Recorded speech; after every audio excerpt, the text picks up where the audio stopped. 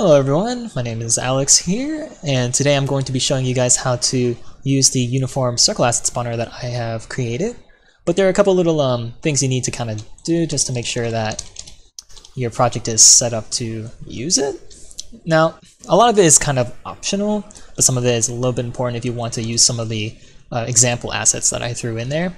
So there are a couple of assets in the project that utilize Niagara, and so as a result, if you want to actually be able to test out the spawner with those assets first, you need to make sure that you go to your settings, to your plugins, and I'm going to scroll all the way down here to where it says FX.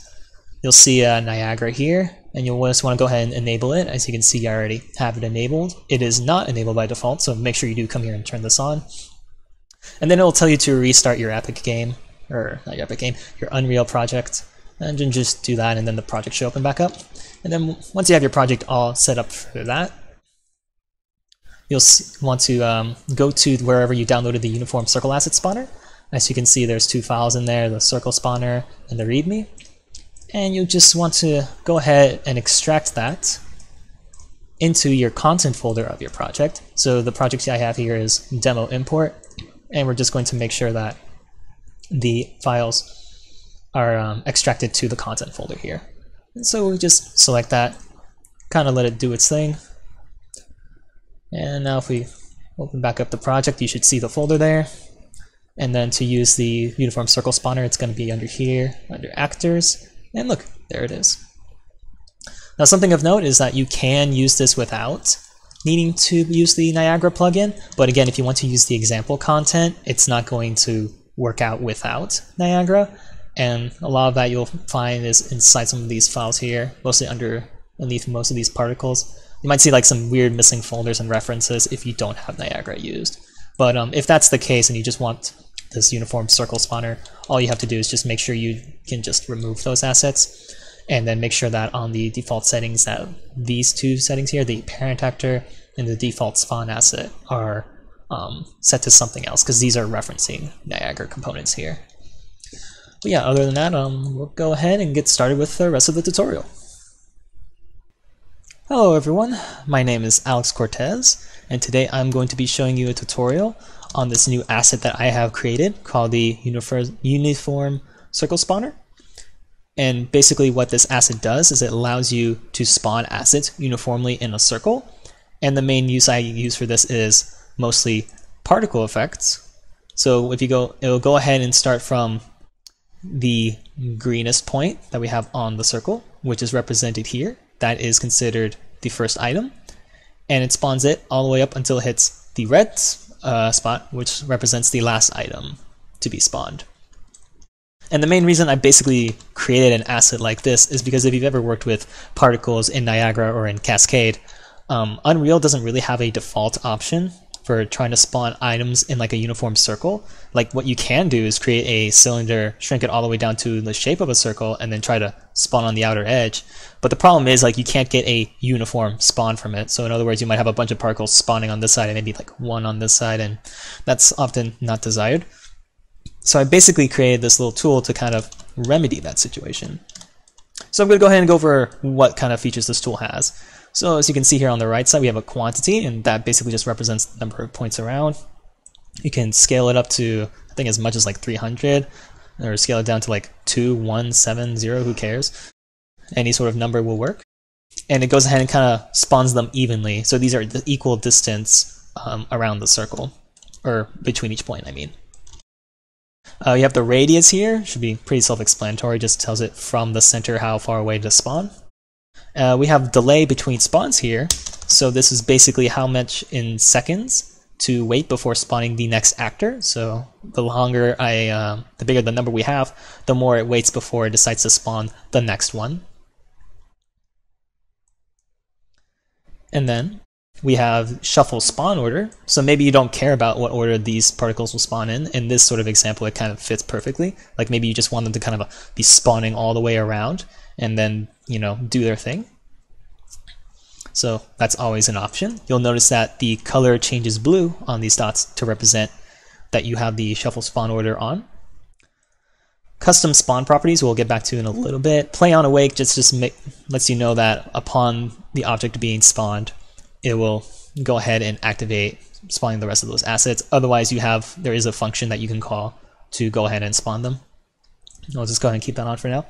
Now, this is where things get a little bit interesting. So we have here the parent actor. So what's the neat thing about this sort of particle system is it not only just spawns a particle, it actually also can spawn a parent actor. And what you can actually do is you can actually attach that particle to the parent actor, and that parent actor can have its own individual functionality separate from the particle system.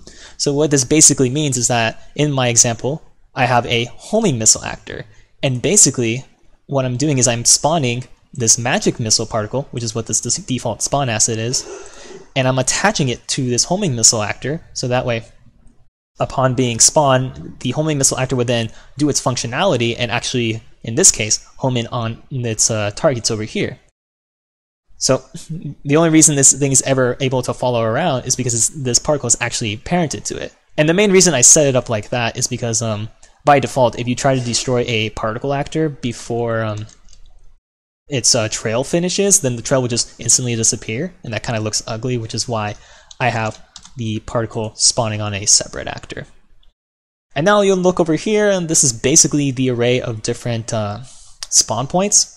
And inside each of these little spawn points, they have their own individual properties. So the spawn point here, 0, that basically is just telling it where around the circle to spawn. So 0 is going to be the green here, 3 is going to be this one here, and so on and so forth. The spawn offset is pretty interesting. So if we go ahead here and we go to have custom properties on, we can actually just go ahead and start modifying the spawn offset of the particle. So if we go ahead and we can stretch this bad boy all the way over here, and then we hit play, you'll notice that it spawns here. So that could be pretty cool if you want to create like some interesting shapes, like maybe stretch these outwards to create more of a teardrop shape. That could be fun. And set that back to 0. And then if you also have custom properties on, you can actually have assets spawn differently each time. So currently, it's spawning the magic missile particle mainly because that's just the default asset. If I can go ahead and actually have it spawn a cable actor instead. So if I go ahead and hit play, you'll notice that the very first asset is actually a cable actor. Oh, and you can see here, this is what I was talking about where it attaches to a homing missile. I have this individual cable actor attached to the homing missile, so it still like flew around and tried to hit the target. So that's also something that's pretty neat, is that you can actually have different looking assets carry like similar functionality if you really wanted to. Also, if you really actually do not want the homing missile aspect of it, like let's just assume you want just the particles to spawn by themselves, you can actually, let me quickly fix this. Cool. You can actually go ahead and set this to none. And now what will happen instead is it'll just spawn the particle, but it won't be attached to any other additional actor, so it just kind of goes ahead and plays on its own. Cool stuff. Some other nice little sort of tidbits is obviously you can rotate this however you want, so if you want it to be kind of horizontal and flat, it'll spawn in there. But what I think this is a pretty cool one in my opinion, if I do say so myself, is that you can actually tell it which parts along the circle to spawn and which parts not to spawn. So we go ahead and we turn this back on, the have custom spawn properties. You can kind of scroll down here, and let's just assume we don't want spawn point 4 to spawn. So let's see, we start from green, it's probably, I think it's this one. We go ahead and put a -1 here. It actually gets rid of that spawn point. So now if we hit play, it's going to circle around, completely skip this point here, and then spawn the rest. So this is pretty cool if you want to go ahead and maybe have like little gaps to create interesting patterns once again. Gonna just get rid of that. If you ever want these sort of properties to ever be reset, all you have to do is just turn off have custom spawn properties and it goes back to default. Something else you can do, by the way, is you can actually go ahead and have them spawn in different orders. So the way this works is that each of these values is obviously assigned to the spawn point here. And so if you have custom spawn properties on, what we can do is we can actually assign these spawn points different values and cause these to spawn in a different order.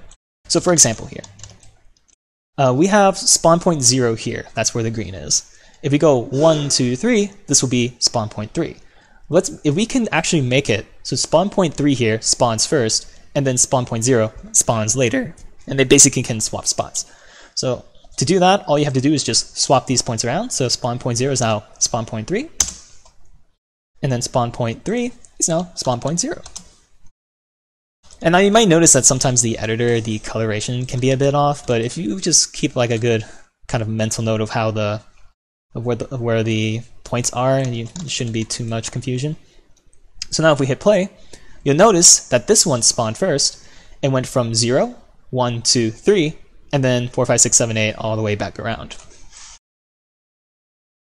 Cool stuff. I'm going to go ahead and disable that. And now you may be wondering, how does this necessarily work when I'm trying to spawn it? Well, over here, I have this little actor that already has built in just a simple graph that tells it to spawn the Unifrom circle spawner alongside it. And I have it working so that on play, if I hit spacebar, it'll go ahead and spawn the asset. As you can see here, it went ahead and spawned the Unifrom circle asset, and since they are play on awake, they just went ahead and went off. Look at them go. Something you might notice though is that this Unifrom circle asset is much different than this one. And that's because this one is using the default values, while this one is using the values that we modified in editor. Now this can be kind of an issue because if you're trying to spawn it, you're not going to be able to really modify it at runtime unless you do some insanely complicated scripting for it. But thankfully there's a simple solution around it. Basically all you want to do is just take the Unifrom circle spawner and create a child blueprint class. So once you have the Unifrom circle spawner child, all you have to do is just kind of drag it out here and make whatever changes you want. Let's make this fit 38. Let's make it like really small and tiny. Let's put 0.2 delay. And then we can probably just give it a shuffle spawn order, sure. Once you create that instance, you can actually go ahead to go to edit blueprint, and we can apply instant changes to the blueprint. And now what that will do is that will save whatever changes we have here to this Unifrom spawner child. So now if we go back to this blueprint, all we'd have to do is to simply tell it to spawn the Unifrom spawner child instead. And let's go ahead and get rid of this one. Oh, actually, this is a good time to talk about this. Alright, so you may have noticed that when I deleted this circle asset here, the lines did not disappear with it, and that's because of the way that construction script is done. It doesn't clear the lines after deleting it. That's why this little button here exists. What you have to do is just simply click this button, hover over it, and it'll disappear, and then you can delete it, and then you won't be bothered by the lines anymore. Anyway, so back to this. If we go ahead and hit play now that we have this set to spawn the circle child spawner, if we hit start, you'll notice it spawned the particles. Yeah, it kind of doesn't work well with this cube, but you kind of get the deal. You basically, if you want to make changes to the circle spawner and have it spawn like a unique instance, you just got to make sure that you create a child first, make some adjustments in the editor, and then just apply it. Alright, now there's at least one more small detail I need to mention before we wrap this up. Something small is just if you want all the particles to ever spawn at one point, going back to delay between spawns here, you just have to hit 0. And then all the particles will spawn at once. And there you go. Alright. And that's about the last bit of instructions I can think of right now for the Unifrom circle spawner. Feel free to download it and play with it. Go ahead and show me any sort of cool creations you have. If you have any sort of problems and issues, be sure to report it or leave it in a comment underneath the asset store, and I will go ahead and try to make any sort of fixes. Any sort of feature requests that you may want, feel free to also leave those in the comments, and I will also try to go ahead and add them if possible. Otherwise, just make sure that you download it but before you do that, make sure you have already Niagara installed, and then you should just have a fun time with it.